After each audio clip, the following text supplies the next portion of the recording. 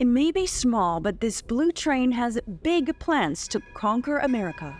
The Coradia iLint is the world's first passenger train powered by hydrogen. It's the first time it's rolling on the continent in Quebec's Charlevoix region. It's progress, it's science, it's the future. We like it. There are issues with climate change and all. I think it's something that is not only avant-garde, but necessary. We just wanted to experience it and see what it was about and to contribute to it, to encourage it to be successful, right? The technology allows for zero emissions. It was conceived in France. Germany purchased a version launched in 2018.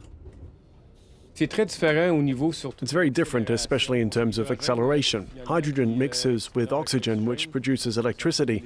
Then the electricity is sent to the batteries located below the train, so no pollution. It means that the only thing it produces in the end is humidity.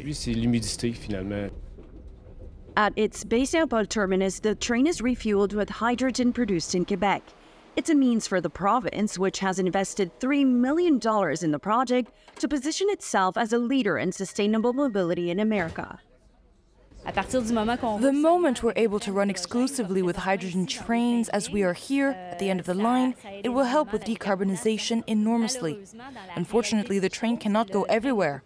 It's a matter of standards and regulations. The train is only in its testing phase in North America to see what's needed to adapt it to existing infrastructure.